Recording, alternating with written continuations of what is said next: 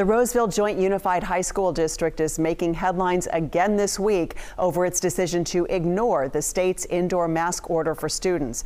KCRA 3 today learned that the district could actually now lose its liability insurance. Stephanie Lynn is live for us with what this could mean for this school district and also others choosing not to follow state-issued health orders. Stephanie?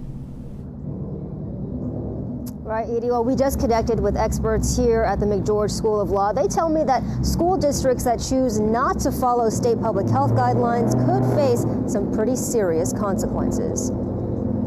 There will be legal consequences. Legal experts weigh in on the possible ramifications facing school districts choosing to defy state public health guidance. Civil liability, that means money. It could be criminal liability, money or jail time. And it could also be loss of insurance for any liability that they have. A reality now facing the Roseville Unified High School District.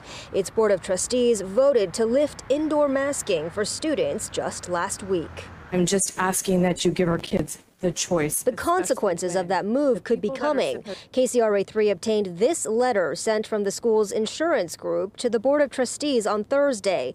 It warns the district could lose its liability insurance over the decision to drop face coverings.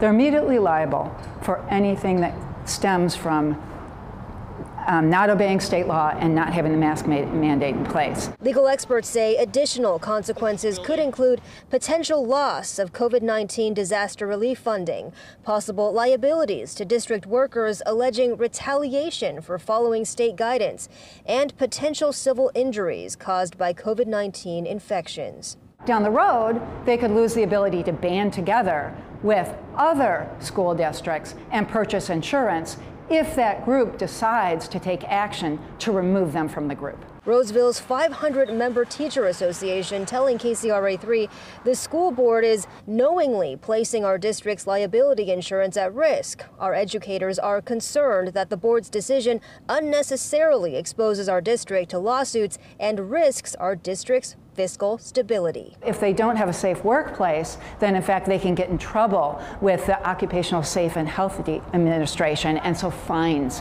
could happen because of that. And I also did reach out to the school district and the school board for their perspective and their response to all of this. And I did just hear from them about 20 minutes ago. They tell me that they are working on a response for us, and they should have that for us by this weekend.